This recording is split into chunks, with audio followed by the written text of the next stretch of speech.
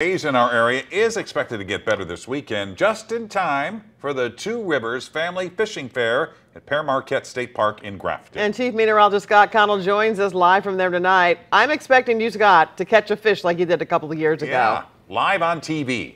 We're working on that. Okay. We are working on that for 6 o'clock. We have the pole. We've got the bait. I've got Scott Isringhausen here from the Illinois Department of Natural Resources. And Scott, this is a big event. You have a lot of young folks that come out. We really do. This is our largest fishing event in the state of Illinois, and some people say the Midwest. But yes, we'll probably have as many as 2,000 kids that will actually come to this free event. And tell us some of the things they'll be able to do besides catch a fish. Well, you got a dog that jumped on top of the water in a big aquarium a while ago. We have this big, large 4,000-gallon aquarium. We'll have a trout pond over kind of on the other side of that big tin over there. Inside that pond, there'll be some 4, 5, 6, 7-pound trout, but the kids can actually catch a trout, take it to the fish cleaning station, and actually eat the fish that they just caught, which is amazing for sure. And they'll be able to fish right here in this pond. You've got everything you need. We do, yes. I almost 100% guarantee every single child that comes to this will actually catch a fish right here at the bluegill pond. And then we have a thing called First Fish Photo, where they'll actually take a picture